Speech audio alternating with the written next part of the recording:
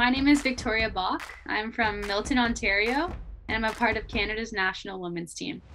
I started playing hockey after watching Team Canada play in the 2002 Olympics, and I remember turning to my parents and turned to my dad and I said, "Dad, I want to play hockey. I want to be just like these girls." And I got my first set of gear, and honestly, I fell in love with the game from there, and I never looked back.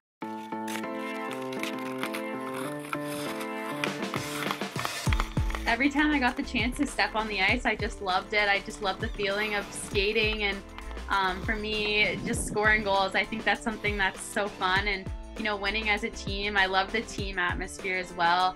Getting the chance to see all your friends every time you go to the rink and compete with them and battle with them. I just love the game so much.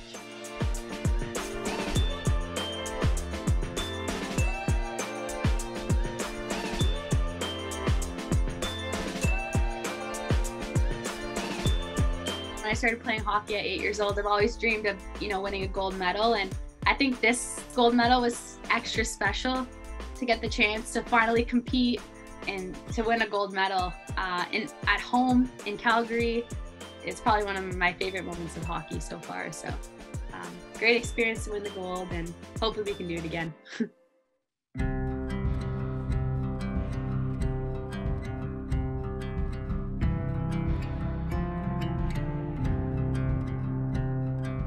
I'm a Mohawk from the Bay of Quinte, and my grandmother's always been a huge inspiration to me.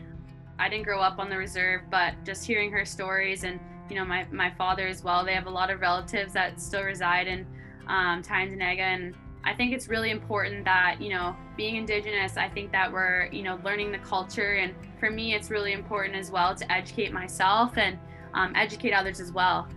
I recently just was actually in Saskatchewan with First Assist, which is run by John Shabbat. It was a really, really cool experience getting the chance to go there. We visited 3 different reserves and got the chance to, chat with the kids and skate with the kids and run a clinic. And I think that's really important to, give back and reach out and be role models to these young kids. I think we all have different stories and where we come from, and it's really important to share our stories with other people and hope to inspire them.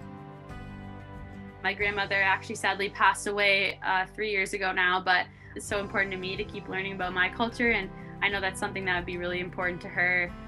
She always told me to work hard and follow my dreams, and to give back. I think it's something that's very special and important to me.